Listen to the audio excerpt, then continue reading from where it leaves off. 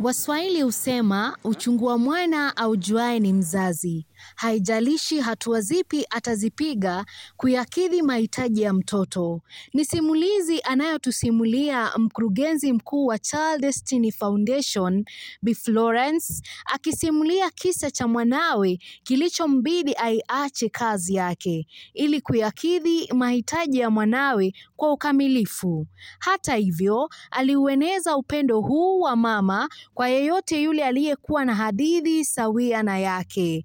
Jiunge nami Abi Wambua tunapoliangazia shirika hili la Child Destiny Foundation lililoko maeneo ya Kibera mjini Nairobi.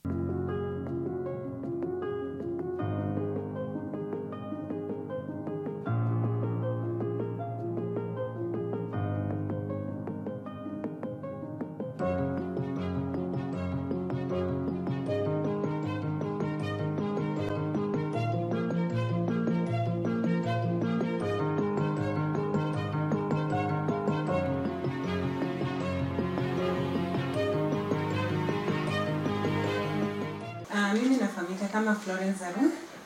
Mimi ni mama wengi na tukikuja hapa tulianza kitambo way back in 2015. So tulianza kama wazazi wanne wa watoto wenye wako special.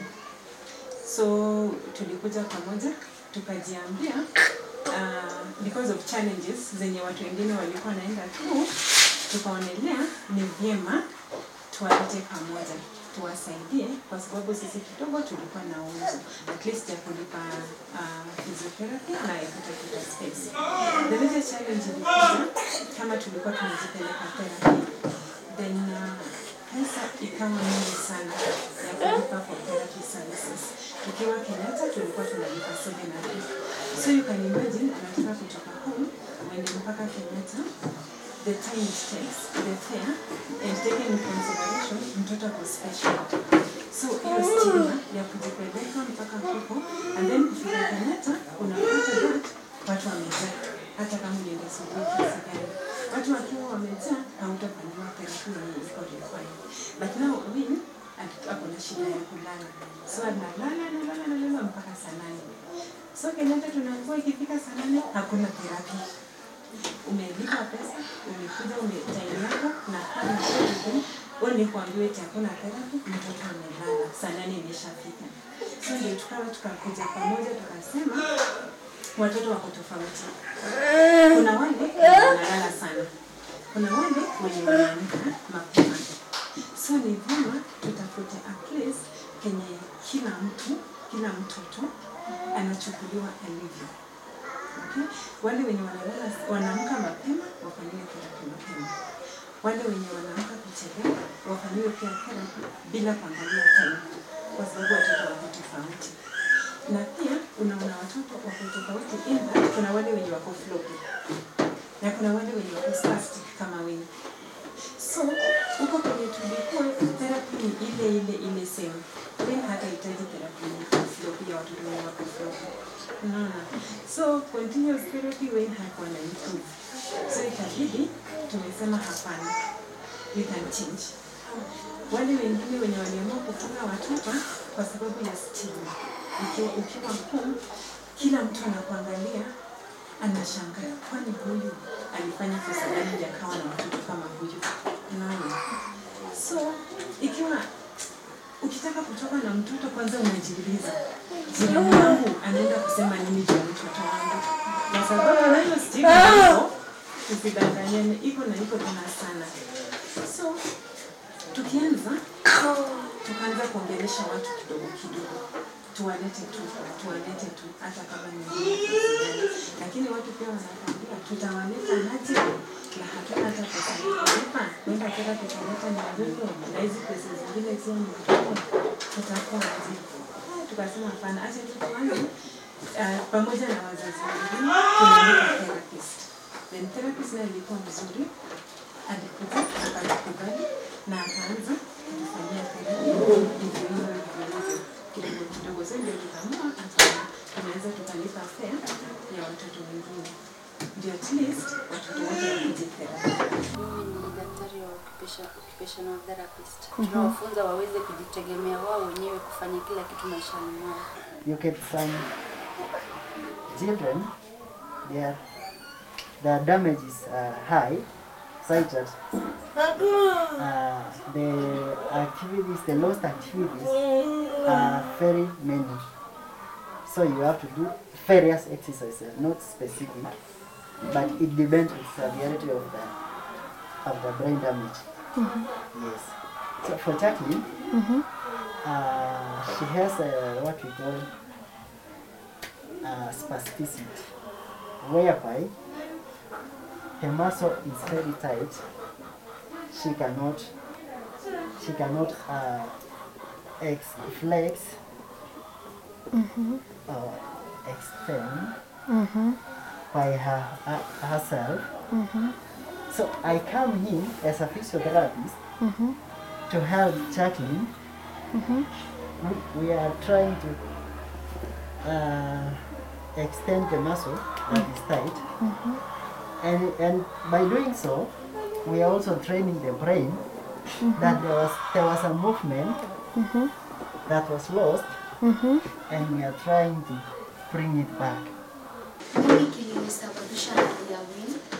Win akiwa mdogo alikuwa na delete I had prolonged akawa na delete milestone hakulia immediately.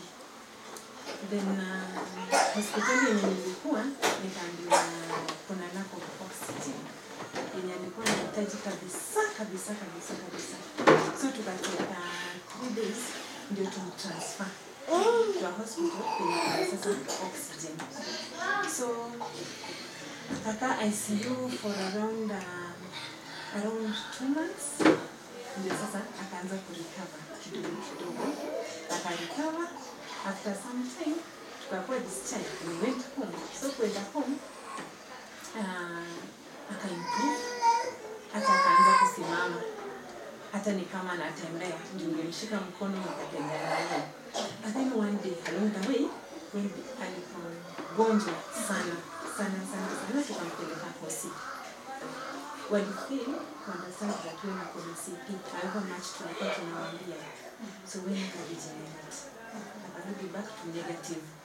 So zile achievements zote zenye alipata zikawa zimeisha. Akalose controls zote. Akarudi very spastic and very floppy at the same time. Unaona kama mbili zenye zimechanganyikana. So hange control drooling, hange control shingo, muscles za nyuma zikawa zimeisha completely. Then miguu ikawa stiff. So that is why leo wako hivi. Hali ya wewe imebadilisha maisha yako kivipi? Win ni mtoto yule special kabisa. Nikiwa nakuwa mkubwa, sikujua kama kuna cerebral palsy, the real cerebral palsy. Mimi nilikuwa najua kuna watoto wenye wako na disability ile tunaambiwa. So disability mimi nilikuwa najua eti unaangalia mtu hivi unajua yule si anatembea hivi ako disabled, ama yule si mkoneki hivi ako disabled. So wewe ukikuja nikawa nimeambiwa hospitali ati mtoto hatakuwa mtoto tena, atakuwa noodles, wengine wanasema atakuwa ni kama package. The way noodles inafanya kwa sababu ya floppiness. So initially was very weak. Kabisa single stand. Sasa vile stigma pia inaendelea, kani nikiambia hapana, I don't deserve this. Kuna sometime pia unaongea na Mungu na mwambia, kwa nini nilikosea wapi? Kwa nini watu wanasema ni kama kuna shida nyingine yenye nilifanya, kuna kosa nyingine nilifanya ndio ikafanya nikawa na mtoto kama huyu, and yet naenda kanisani. Unaona? Was it really meant to be me? Kwa nini si mtu mwingine? Unaona? After quite a while nikawa naenda kazini tu kama kawaida.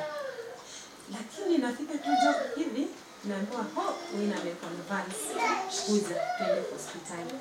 Sasa mimi wewe niko kwani conversion inangoja tu saa zile nimetoka nimeenda kazini ndio nikuje. But then ikaendelea hivyo for almost 6 months. mdozi wa Kenya of course haizi kubali kama kila siku umechelewa ama nini imefanyika. So wewe hapo na shida ya kulala. So usiku yote hakuna kulala, tuko awake. So inaendelea unapata in 1 week sijalala. Anaanza kulala 6 vile nimetoka. So lazima nichelewe. Normally lazima nichelewe. Niliongea na wadozi wakakubali after 6 months wakasema hapana. Hii hapo imezidi. Tunataka at least mtu mwenye tunaweza panga na yeye. Mwenye anaweza kuja kazi kama kawaida vile ulisign kwa contract. So there is this particular day when ameshapelekwa hospitali. Nimekompasa ni kama kusi wanashindwa. Najaribu kuwaongelesha wanakataa. I want some. Nimetoka tu, nikaenda. Na nikajiambia hapana. Mtoto anakuja wa kwanza. Then nikasema wewe ako special. I'll treat you as a special child. And so, tukawa na yeye. Nikaonelea challenges zenye niko nazo. Nikaanza kuona wale wengine. With the same challenges that I'm going through. Siwezi kubali waendelee. So hili ni kama ni change to maisha yetu round 360. So friends wenye nilikuwa nao, I have something yenye hawajisikii nayo, yenye hawawezi wakakuja close nayo, unaona? So niliwacha tu hivyo pia. So kama hautapenda wewe, hautanipenda. So kama hautakaribisha wewe kwako, hautanikaribisha. Hata kama ni family.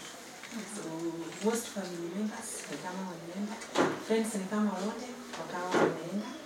And so when I to turn 360, tulianza life afresh with Win. From chenye tunakula, vile tutavaa, vile tutaongea na watu na ku-appreciate. Kuna wale watoto wenye kama Win na si wadogo wengi sana. Sehemu chini completely.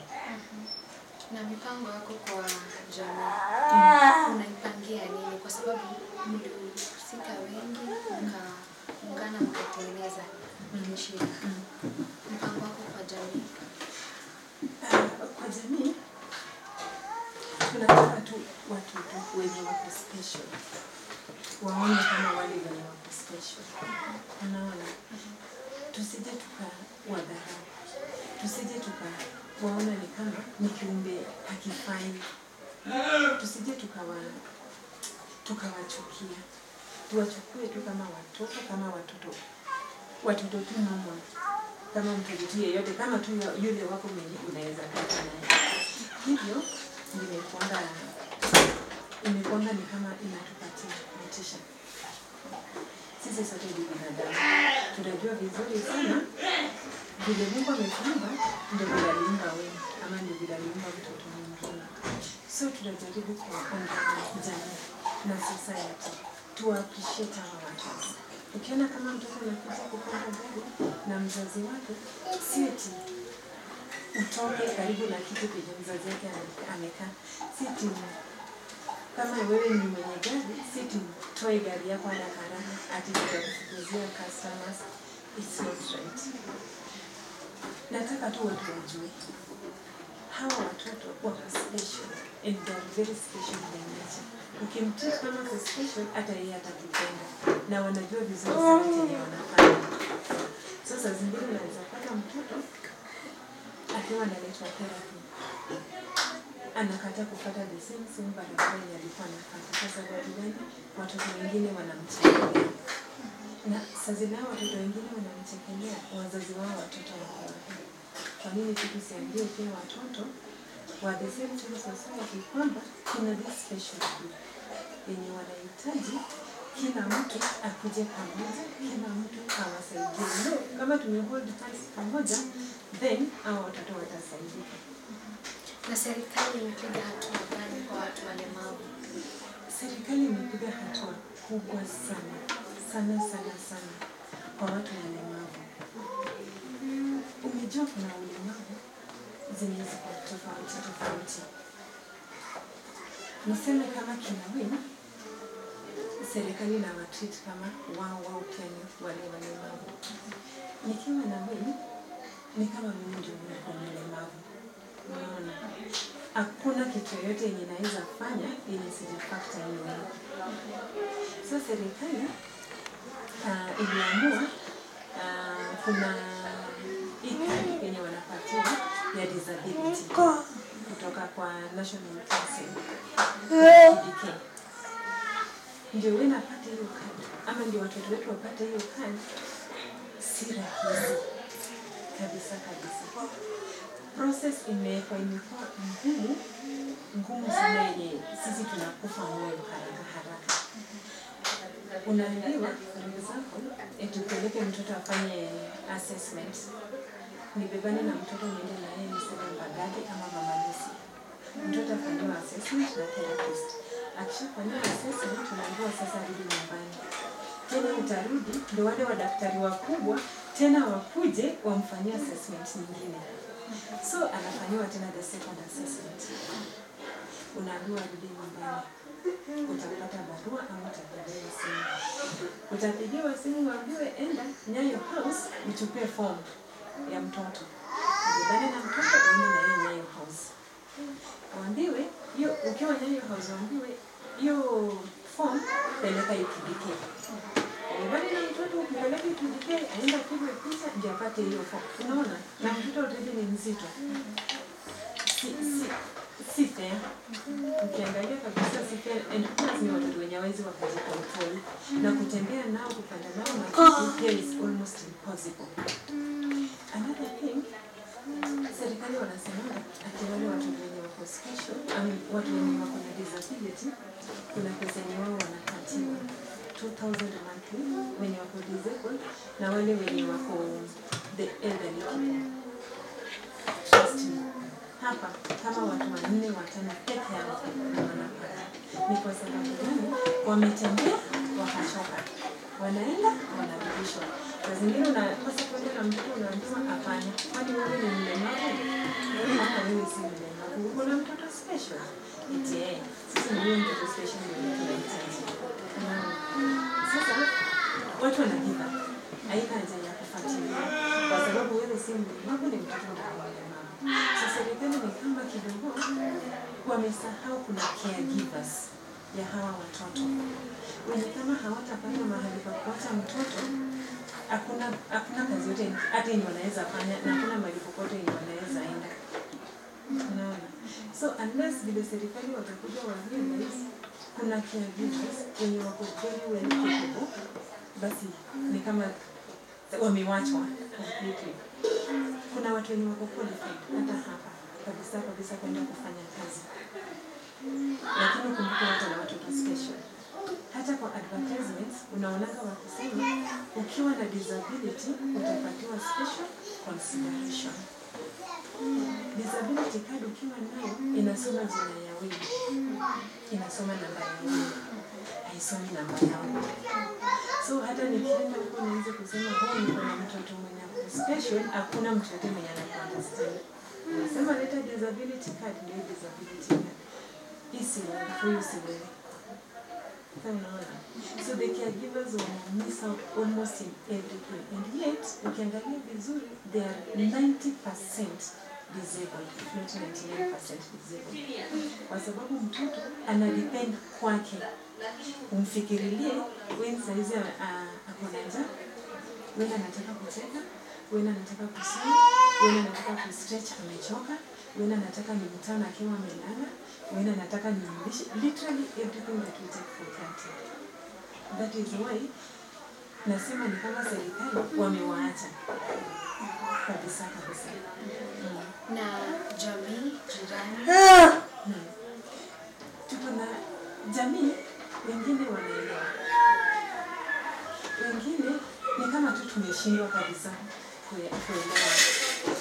Tuko na friends wenye wana special children na wanakujanga hapa, wanakaa na watoto, wanawalisha, wanacheza nao. Unaona? So diverse. Kuna wale wenye hata wakiona geti lifunguliwa wanasema hapana, mtatuletea laana. unawezaje kana watoto kama hawa, wengine wanawaita jini.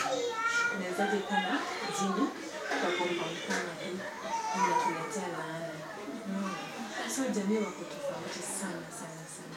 Kuna wale wenye wame-embrace na kuna wale wenye bado wanahitaji labda kufunzwa. Ndio wakuje understand that hawa tu ni binadamu kama vile tu mtu mwingine. Ningependa kuambia watu nini kuhusu mitazamo yao ya watu walemavu. Vile tu Mungu amekuumba ndio vile pia mimi nimeumbwa, na ndio vile pia watoto special wameumbwa. Tusiwa isolate, tuwa embrace, tukuje pamoja, tusaidie watoto, tusaidie wazazi wanaopenda special. Ukiona mtu akiwa amebeba mtoto mgongoni, usimwangalie alafu useme hebu nipite na huko mbali. Ama uambie mtoto hebu pita na huko mbali, usije ukaambukiza mtoto wangu vile tunafanya. Majirani wengine hata wanatanana wote wakisema wewe ulifanya dhambi gani Mungu akakupatia punishment yako. Au tuna mtoto wa Mungu kama tu wewe na Mungu. Let's embrace tukujeni pamoja tusaidie. Nao watoto wakunao wakishajua umewapenda na roho yako yote, hata utakuwa mtana wako tofauti sana. Yule mtoto wa kawaida umejua atakukasirisha mchake, na wewe na wananga kama wamefurahi sana, wanakupendeza tu sana. Na changamoto ambazo umepitia katika shirika la Child Destiny Foundation. Tumekuwa na changamoto nyingi sana, kwanza na transport. Watoto wetu sana sana hawabebi na matatu kwa sababu imekuwa ngumu. Wanasema tunawafukuzia customers. Wanasema mtoto akikaa anabaki kwa viti mbili. Sasa inabidi tunatafuta alternative means of transport. So kawaida yetu tunatumia motorbike kuwaleta. So tunaenda na pikipiki, tunawachukua tunawaleta. During this process, time kuna baridi ama time kunanyesha, mvua saa zingine inawafikia watoto. Ama hiyo baridi kiwagonga, already wako compromised. So wakiwa wanaenda na baridi kwa hiyo kwa motorbike, sana sana after 2-3 days unasikia mtoto tumewalimit kwa sababu ya baridi. Ama kama mvua inawanyesha. Another thing ni pampers. Most watoto wetu hapa wako on diapers kama almost samawati.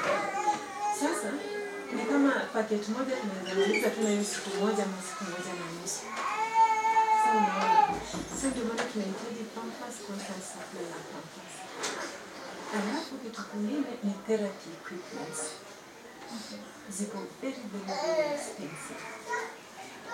For example, kitu kama hii, tukienda kutafuta utanua ni 15,000. Kitu tu moja ya mtoto mmoja.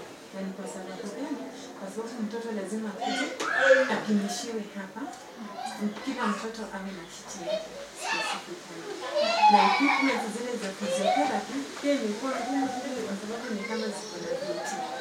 So kupata equipment si rahisi. So inabidi tume-improvise. Saa zingine hata tunaweka mtoto asimame kwa sana badala ya kusimama kwa tuna specific therapy equipment yenye inakaa simamia. So inakuwa ngumu sana. Alafu sasa nguvu na chakula na nutrition. Kitu yenye sitasahau ni madawa. Watoto wako on medication kama water. So unapata dawa moja kama Tegretol Kavamazepine. Just one bottle ni 800 shillings. Na ni bottle ya 100 ml. Kama wewe anafaa ikunywe asubuhi na jioni. Na ni 800. Hiyo itanipeleka wiki moja. Itakuwa imeshaisha. So inabidi improvise tumetumia tembe hata kama tunajua inawaudhuru.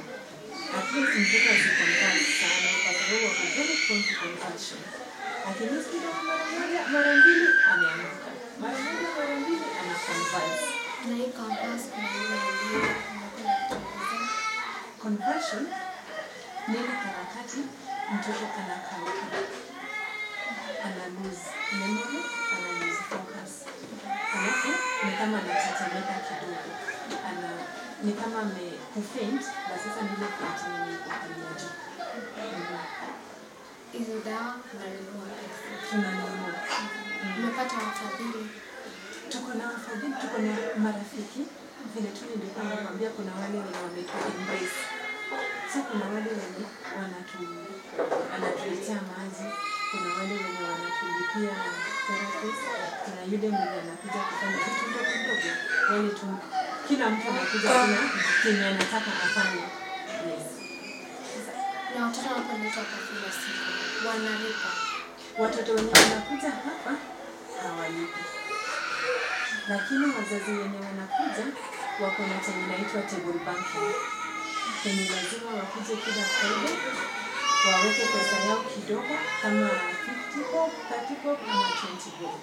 Hii pesa yenye wameweka hapa kwa sababu wanakuwa na challenges tofauti wanaweza kopa. So wakiwa wamekopa wanarudisha na interest ya 1% ama saa zingine hata hawarudishi interest. After 3 months kuna kuku zenye tunafuga.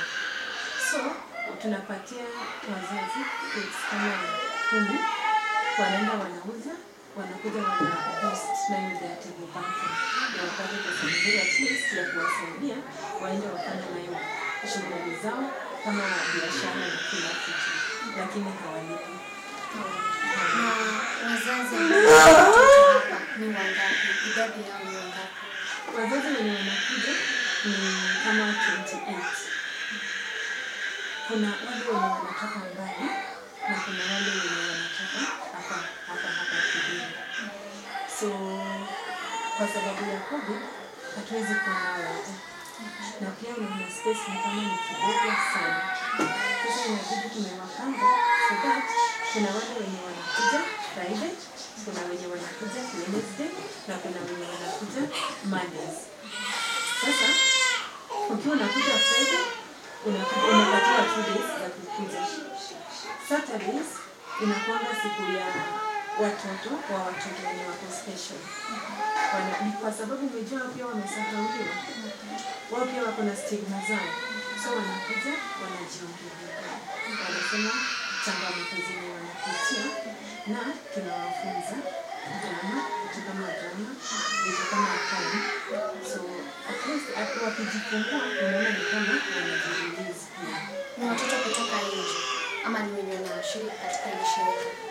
Ni watoto wenye wako special. Sasa kama sema wewe na kuna bradake, so bradake anakuja.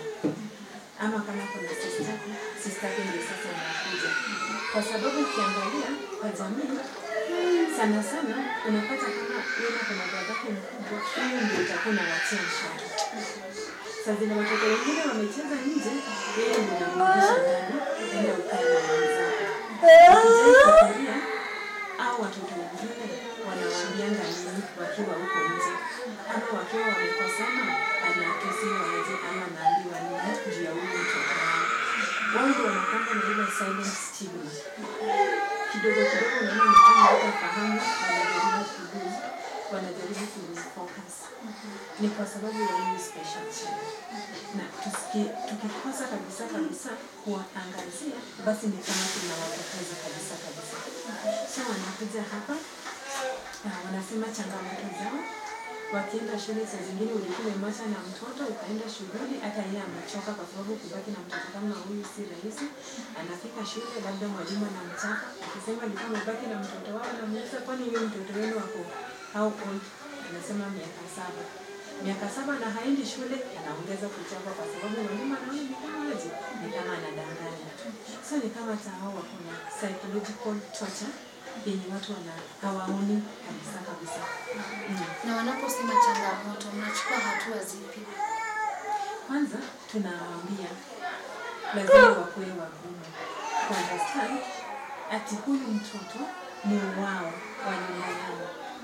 Kwa sababu society ni kubwa kabisa. Hatuwezi enda kwa society tuambie ati huyu mtoto akakili na hivi. Sasa tunamwambia wajifungue. Mtu akiwa amekwambia eti mtoto wako ako hivi na hivi, unamwambia ni Mungu ndiye alimuumba hivyo.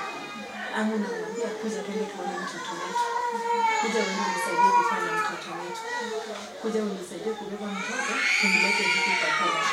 Imetusaidia sana kwa sababu kuna saa zingine mtu akikuja na mtoto, akikuja na mtoto wao, wanakuja kama groups 4-5. At least hao wengine wameshajua.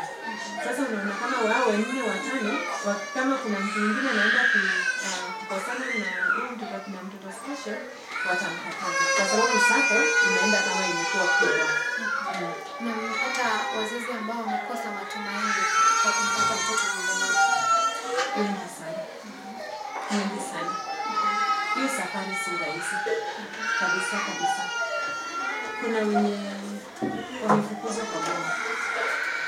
Kuna wengi wenye baba watoto walienda.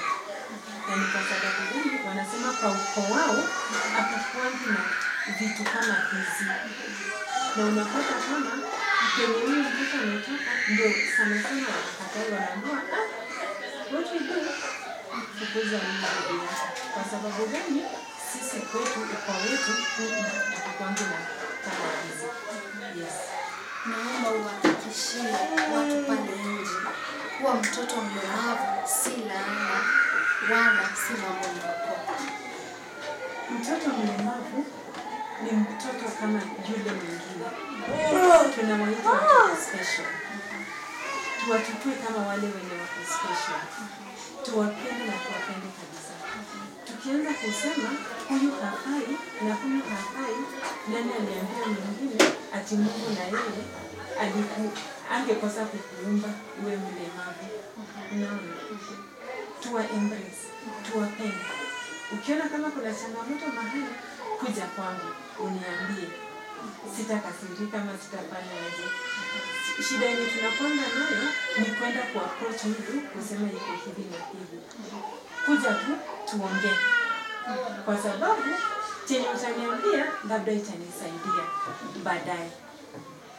Tupende hawa watoto, mimi nahakikisha hivyo. Kwa sababu wako very special. Ni malaika, wale wa malaika wote. Kwa disability, wale hao ndio wako disabled kushinda wale disability wote. So tukiwaleta pamoja, tukiwa embrace, watafurahi sana. Usibanduke, tuko na mengi ambayo yanakusubiri. Tunachukua pumziko la dakika chache tu ya ngoje.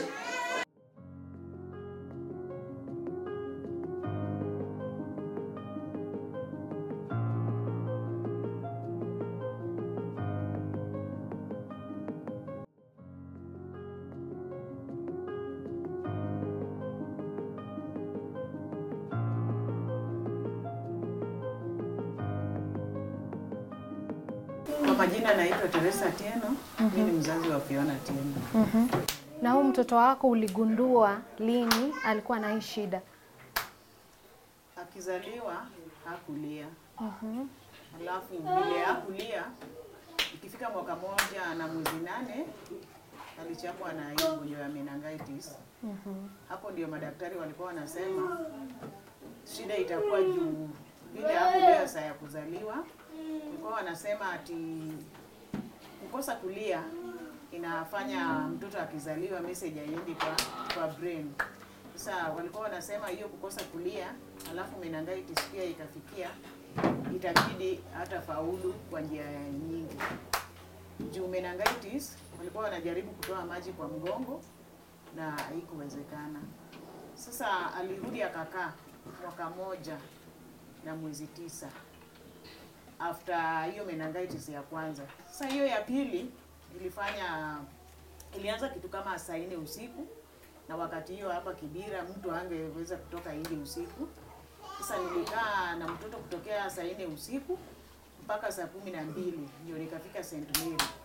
St. Mary vile nilifika na mtoto waliniambia muda yenye mtoto amechukua kama ana converse ni muda nyingi sana, ile hawezi kufaulu. hata kama atafaulu hataongea na kukaa haitawezekana. Juu hizo saa ni saa nyingi. Ulipomzaa siku ya kwanza hakulia. Eh, Ni mtoto wako wa kwanza? mtoto yangu ya 3. Uliona kama ni kaida ilikuwa sawa ama uliona utofauti pale? Tofauti yenye niliona, alikuwa mzito sana. Kukosa kulia kwake na vile alizaliwa pia alikuwa tu mzito, amekaa tu. Ukaona mambo yote ni sawa. Na uliporudi nyumbani, watu walikuchukulia vipi baada hiyo meningitis ya kwanza? Mwanzo watu walikuwa wanafikiria vile alikuwa msichana mrembo sana, watu walikuwa wanafikiria ni kitu inaendelea tu na baadaye itaisha. Lakini vile sasa ilikuwa inakaa mwaka moja, yani inakaa mwezi 9, ya mwezi alafu mtoto anarudi ana converse na anarudi kukunjana. Sasa hapo ndio hata mimi niliona sioni kama itaenda through juu mwaka yake sasa ilikuwa inapanda na hapo tu hapo. Shingo haisimami. Sasa ako miaka mingapi? Kwa sasa hii ako na mwaka 20. Ameanza mwaka 21. Ako na miaka 21. Amezaliwa 2000 plain mwezi wa 8. Na maisha amekuwa aje pale nyumbani? Majirani zako? Maisha ni ngumu. Mahali tunakaa, unajua ni mahali maisha ni ngumu. Unajua hakuna mwenye anaweza kushughulikia juu kila mtu hapo na maisha yake pale. Na ulipokuja hapa katika Child Destiny. Aha. Huyu mtoto wangu nimetembea naye. Karibu nimezunguka Kenya yote. Nimetembea na huyu mtoto mara nyingi nikienda pahali wananikubalia mpaka wananiambia shughulika, tafuta pampers, fanya hivi, lakini dakika ya mwisho wakipata tu huyu mtoto ni kila kitu anafanyiwa. Hakuna mwenye anakubali. Dakika ya mwisho anakupigia simu kama wewe umefanya kila kitu, anakuambia madhe, unajua sasa haitawezekana. Juu huyu mtoto wako ni wa kubebwa. Kila kitu anafanyiwa, anakulishwa, anapinduliwa mahali amekaa. Haitawezekana. Na jamaa zako kule nyumbani wamemkubali jamaa wenyewe? Mimi sina watu wengi, lakini nyumbani vile watu walitambua niko na mtoto mlemavu, hakuna hata mwenye ananiuliza juu iko wakati mwingine kulikuwa na hii siasa ya Raila na Kibaki. Nilijaribu hata kuongea na watu wangu nikiwauliza kwani mimi nimekaa tu hivi na nilikufiwa na bwana na mwezi hata kuniuliza uko hai ama nini. Waliniambia wanaonanga kama watu wanaongea na mimi watu wengi. Inakaa mimi niko na vile nasaidiwa. Ulemavu wake wewe umekubali kuwa ni ugonjwa tu? Nimekubali juu hii ni mtoto yangu ya 3. Na mimi mahali tumezaliwa watu wawili. Na huyo mwingine alishakufa. Akawacha watoto wake wawili. Vile nimekubali na huyu ndiye imefanya nimezaa tu watoto 3 nikastop. Ningeendelea kuzaa wengine, lakini vile huyu ni mzigo, heri nimshughulikie kuliko nizae mwingine tena nianze kuhangaika na huyo mwingine. Na unapenda kusema nini kwa mzazi yule ako nyumbani anasema mtoto wangu kuwa mlemavu ni laana ama hata ni ugonjwa ama hata ni dhambi zake? Ungemwambia nini? Asichukulie mtoto mwenye amezaa ati hiyo ni laana. Juu saa nyingine mwingine kuko na ule unazaa kama hapo na ulemavu. Na mwingine ulemavu inakuja. Lakini ni vizuri tu mtu aitikie kenye imetokea juu ikiwa umemchukulia saa nyingine iende kawa. Unamuona yeye afai na yeye saa nyingine ndio bahati yako. Lakini hauwezi kujua ni kwa nini Mungu ameleta huyo mtoto kwa hiyo familia. Mungu ako na sababu. Sasa mtu asione ati mtoto mlemavu ni shida, yani amchukulie kama watoto wengine. Na hospitali ungependelea wafanye nini hasa kwa watoto hawa walemavu? Kwa walemavu mara nyingi wanaumia sana. Kuko na wale wako na shida kama huyo wangu. Ingekuwa kama inawezekana, diapers wangeshughulikiwa. Juu saa nyingine wewe umeshughulikia mtoto wako, umempea chakula, juu hautamwacha akufe. Sasa mahali hata saa nyingine inashinda hata mtu kukuja kwako, akipupuni hapo, akikojoa ni hapo. Hospitali wangeshughulikia, na tena kama huyu ana converse. Hizo dawa, asipotumia dawa Mara nyingi hata unahamanga mahali unakaa juu, mtu akisikia vile mtoto anapiga kelele anasema inafaa mimi nilifanya kazi usiku, tena nikifika tena mtoto ndio huyu anapiga kelele. Unaona tu mtu alikuwa amekupenda, mnaongea vizuri, lakini mtoto wako anafanya anahama. Hiyo kuconverse, kuna yule pale haelewi kuconverse nini, ungependa kutueleza? Anaona ni kama huyo mtoto akuna mapepo. Ni kwa nini analala alafu usiku anaanza kupiga nduru? Anaona ni kama tuko na vile iko. Alafu vile dunia saa hii kuko na mambo nyingi. Ukiwa na mtoto kama hii, mtu anafikiria tu kuko na yenye ulifanya ndio inafanya uko na huyo mtoto. Wengine wanasema ati hiyo ni kama mali ndio anatengeneza. Na saa nyingine mtu kama mimi sina chochote ile asioni hata kama nitatengeneza mali na huyu mtoto. Kwa hivyo watu wabadilishe msimamo wao. Unaweza kuwa mzuri dakika ya mwisho uwe mlemavu. Waelewe tu sio kupenda kwa mtu. Unaweza saa nyingine hata watu wa gari. Mtu amebeba mtoto anataka kuingia kwa gari. Wanamsukuma kando, wanamwambia mate ngoja. Ngoja, na watu wanaingia kwa gari, wanaenda, wewe ukiwa umesimama hapo ni kama umebeba saitani, umebeba mtoto. Hata gari ni shida. Wacha aingie kwa gari, aanze kupiga hiyo kelele yake, utaona tu mtu anajifanya ati anashukia pale, lakini sio kushuka. Ni vile anakuona na huyo mtoto sasa anatoka kwa kiti yenye alikuwa amekaa anasonga mbele. Unatoka mbali wapi? Mimi nakaa hapa Kibera, nakaa huko Jamhuri, lakini mambo ya kuhamahama nilikuwa naishi huko Kibera huko ndani. Saidi ya Katwekele. Na kutoka huko mpaka hapa, unatumia nini kuja? Kwa sasa natumia pikipiki juu huyu hana balance, huyu anabebwa tu. Nafahamika kama Baria Hassan, kama Mama Kare. Na ulijipata aje hapa Child Destiny? Child Destiny tulipatana na mama wewe tukiwa nao watoto, na ikakuwa changamoto ya watu mtu kuacha pale unaweza cha mtoto. Ndio tukaona tufungue hii Child Destiny.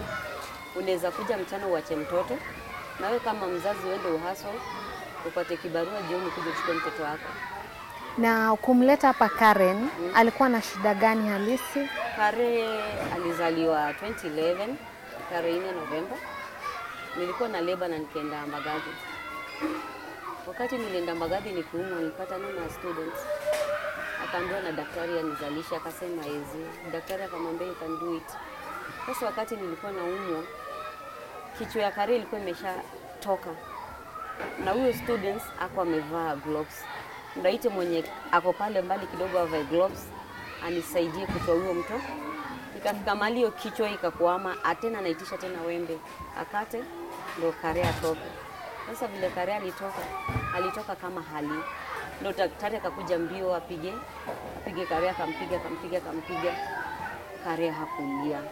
Ndio saa hiyo akakimbia nasari. Kwenda nasari alikuwa anyonyi. Sasa vile hanyonyi alikuwa ananyonya na ile pipe. Nilikuwa nakamua maziwa nika kwa hiyo pipe. Nikafika mahali badala maziwa ingie ni damu ndio ilikuwa inatoka. Nikamwambia nasi sioni maziwa ikienda vizuri. Nasa akaniambia shift yangu imeisha. Ongoja mwenye. Mimi nililia na nikamwambia Mungu nisaidie mtoto tu aweze kunyonya. Na nilitoa hiyo kitu kwa mapuyo hiyo pipe. Na nilieka Kare kwa matiti na akaanza kunyonya. Tukakuja tukadistajiwa tukaenda home. After mwezi 4 niliona shingo Kare inalegea. Kaenda Mbagathi. Kaeleza daktari akaniambia mama uko na wasiwasi. Watoto ushikilia shingo hata na mwezi 8. Nikamwambia si first born, ni third born. Na sijaona wale wengine akifanya hivi. Na nikamwambia vile anakauka na nyorosha mkono na ikamata juu, akaniambia ni normal.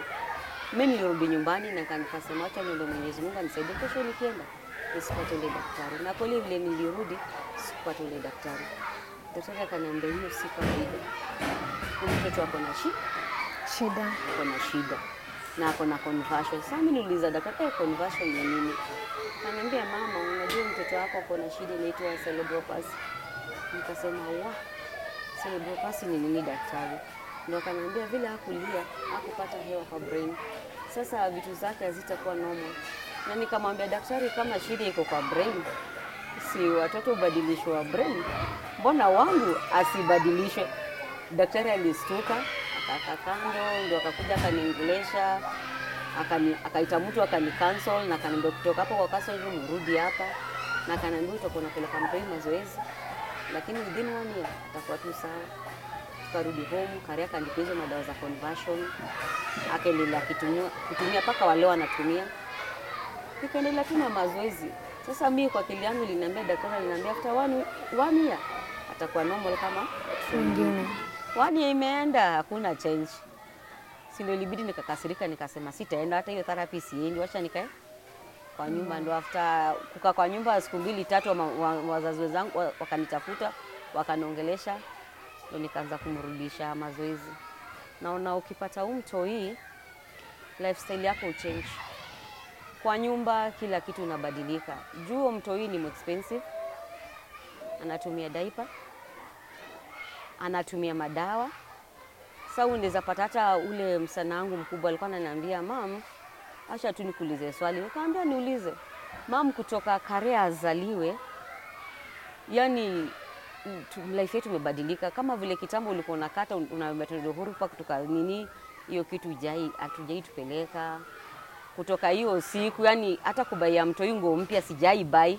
Hata ikifika hiyo wakati wa Eid, watu unaweza pata anapatwa na masista zangu, zile nguo zilikuwa za watoto wao ndogo ndo wananipatia, ndo watoto wangu wanavaa.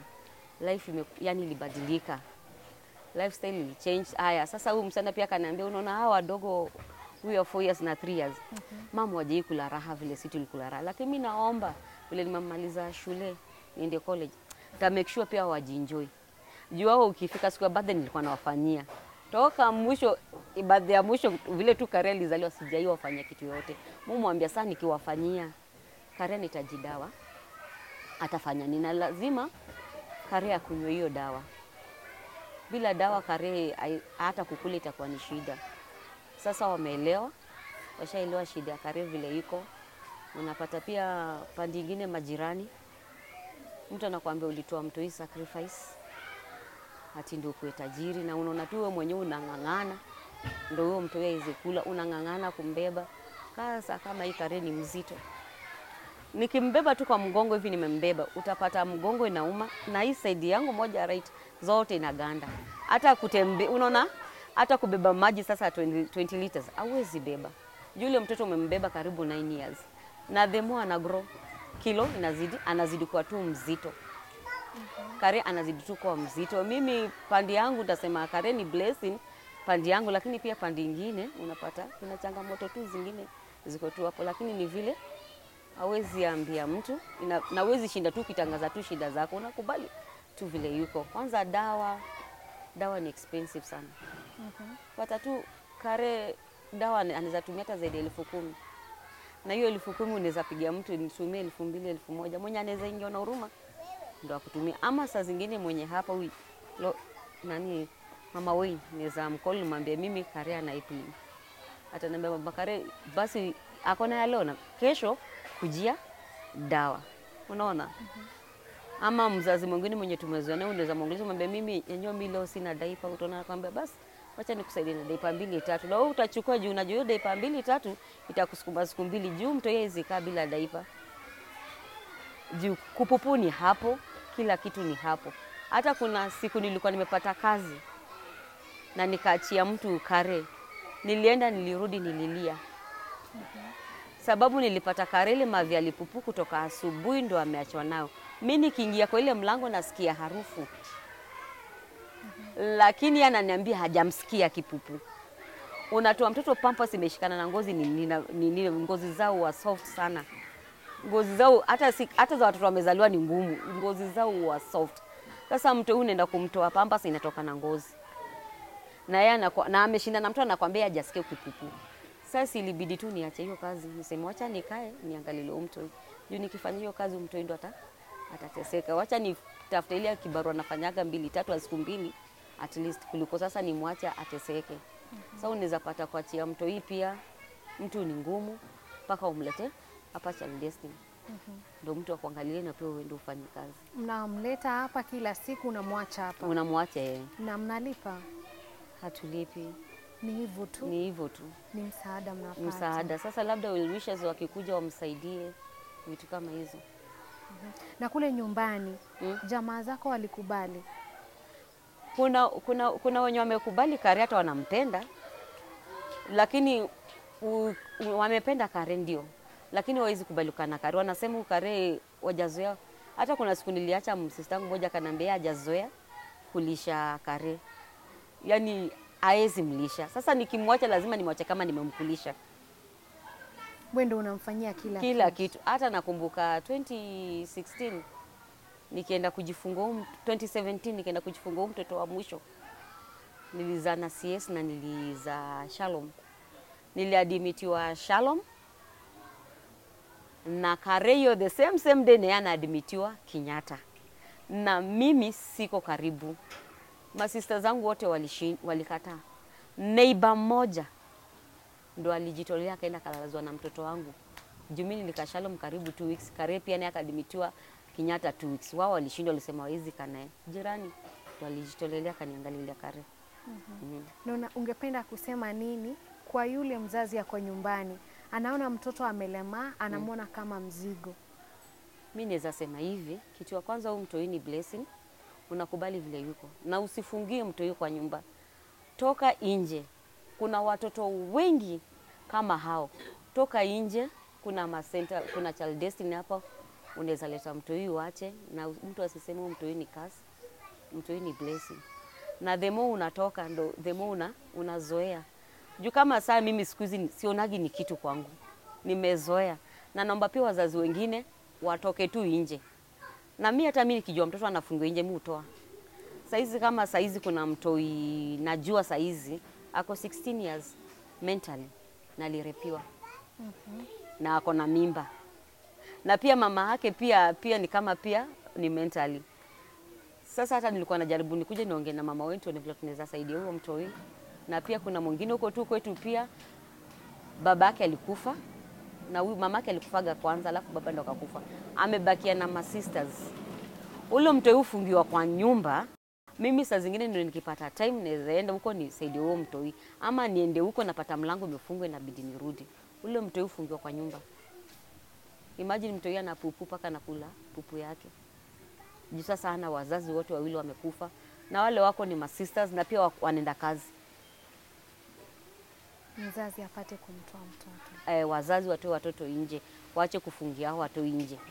Na pia mtu apende huyu mtoi sana. Juu kama mimi hata nikialikwa harusi, naekaga tu mtoto wangu kwa mgongo naenda hiyo harusi. Kama ni wapi simfungiagi kwa nyumba natokaga naye. Juu pia huku Kibera huwezi fungia mtoi kwa nyumba. Huwezi jua jirani wako anaweza fanya nini. Kuna neighbor alikuwa anafungia mtoi Kare kwa nyumba. Na neighbor alikuwa anaingia kwa dirisha. Anaenda na repule mtoto. Alirepuo mtoi. Mama sasa unajua nakuja jioni amechoka nini na watoto saa zingine uhalali. Sasa mama hata ana habari. Sasa ule mtoto kugonjeka, anampeleka hospitali after 2 days mtoto amegonjeka. Mtoto kwenda kupimwa ako positive. Mama ni negative, baba ni negative. Si ndio alienda tukamwambia report. Akaripoti Kilimani wakachukua. Walikuja wakavizia hapo, wakapata tu neighbor anaingia tu kwa dirisha vizuri na ni mtoto mzima ako na akili yake anaenda na repu ule mtoi. Na ule mtoi paka alipata mimba juu alikuwa kwa 15 years. Na unajua mtoto alikuwa gawas, mguu zimeshikana hivi. Hata tunashinda huyu mwanaume alikuwa anashikaje huyo mtoto. Mguu zimeshikana, yani ako ile tu was. Lakini sasa ile harakati ya kwenda kuatole ile mimba akakuja akakufa na lakini huyo mtu hadi wa leo ako ndani. Sasa kwa cha mtoi Kibera pia ni risk. Juu huwezi jua jirani yako. Mimi ufunga wangu hata kama ni kwa chocha nende naye hata kwa choo. Choo zetu ni za nje. Na siwezi muacha kwa nyumba. Huwezi jua jirani yako atafanyia nini mtoto. Aya huku pia Kibera nyumba uchomeka. Huwezi acha pia mtoi. Sasa mimi kila pale hata kila mtu ananijua na mtoto kwa mgongo. Karibu anakubandika jina. Naitwa kule mama amebeba mtoto kwa mgongo. Mimi hata kuna mtu aliniambia unabeba mtoto mkubwa hivi kwa mgongo ya nini? Usumshukishe. Nikaambia we sirudi kuniambia mtoto wako na shida. Sikupenda kwangu nibebe huyo mtoto. Na kuna wale wazazi huacha watoto wanawapeleka barabarani wapate msaada. Na wao wale mimi sasa vile naweza kwambia mimi niko na rafiki yangu moja. Alikuja kaniambia we mama Kare kaa na mtoto hapo tu. Nikamuuliza nikae na mtoto hapo nini? Ati mimi daily mupata gado. Na naomba unikomboleshe kare nikutafutie mtu. Mtu anaenda na kare. Hebu mimi nilimuuliza mimi nitoe mtoto wangu aende kwa barabara ni kwa wheelchair na bakuli. Ati ukikomboleshwa kila daily inaweza kuletea 3k. Nikamwambia 3000 mistaki. Mimi ile kidogo Mungu ananipa ndio nitakula. Lakini kutoa mtoto wangu kumtembeza kwa jua mimi siwezi. Kaniambia kaa hapo. Mimi wangu wale wakubwa nimewasomesha paka university. Wamesoma. Mimi akaanza kuniambia amejenga. Na jua huo mtoto mimi nikamwambia mimi siwezi weka mtoto wangu kwa jua. Acha tu kama Mungu aliniambia nitaka hivyo acha nikae tu hivyo. Lakini siwezi toa mtoto. Lakini ukipata watu wengi kwa street wanaomba, wengi ni Waganda na Watanzania. Wakenya ni moja moja. Hata Kiswahili hawajui. Ukienda umuongelesha anajua tu saidia, asanti. Saidia, asanti. Wengi ni Waganda.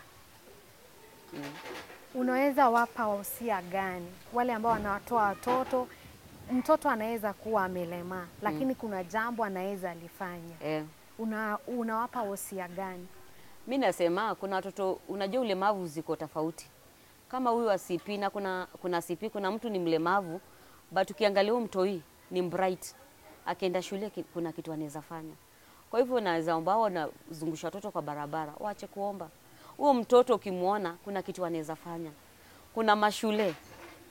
Waache kuzungusha watoto mtoto anachomwa anajua mchana mzima mpaka anakuwa mweusi jua kuombaomba. Riziki yako Mwenyezi Mungu amekuandikia ni yako. Utapata. Kwenda kutembeza mtoto kwa barabara si poa. Yule mtoto ni mlemavu na kuna kitu anaweza fanya. Toka nje. Kuna wengi sana huku nje. Ongea na watu unaweza saidia. Ni ngumu kukaa na mtoto kama huyu lakini tunakubali. Kila kitu hajaongea, hajatembea, hajasimama. Ni kukaa tu ndiye anakaa. Lakini hakuna kitu yoyote yenye naweza. Kila kitu namfanyia. Na hapa Child Destiny unapata msaada wa kiasi gani? Namshughulikia vizuri. Wana massage at least kuiza ako na nguvu, kuna movement. Hata kama si kidole anakaa chap. Na kule hospitali umejaribu hata ukaenda ujaribu labda mazoezi ya hospitali ama ya hapa yanatosha? Hospitali unajua kwa wingi hospitali. Hospitali ya yenye unaweza enda yenye ina nini ni pesa. Na hiyo pesa hatuna. Sasa ni ngumu kwenda hospitali. Juu hata akiwa mgonjwa ukimpeleka hospitali unaangaliwa tu. Unaambiwa mpeleke mahali fulani, mpeleke mahali fulani na huko pengine huwezi fika. Na ungependa kuambia nini mtazamaji au msikilizaji pale nyumbani ambao bado wana yule msimamo eti kuwa na mtoto mlemavu labda ni laana? Mimi ningependa kuambia mzazi kama mimi, mtoto kama huyu sio kupenda mtoto kukaa hivi na si kupenda mzazi. Ni tu challenge tunapitia. Amchukue tu kama hao wengine. Juu ni Mungu ndiye alitupea wote. Amchukue tu kama watoto wengine na mpende sana. Watoto wote ni sawa. Na kuna matumaini. Kuna matumaini ataendelea. Juu hata daktari walisema ataenda slow lakini with time anaweza tembea. Chelewa utampata mwana si wako. Usisite nyumbani na mtoto amelemaa. Ni kweli kuna matumaini zaidi ya ulemavu. Nimekuwa wako Abi Wambua. Tuonane tena katika kipindi kingine.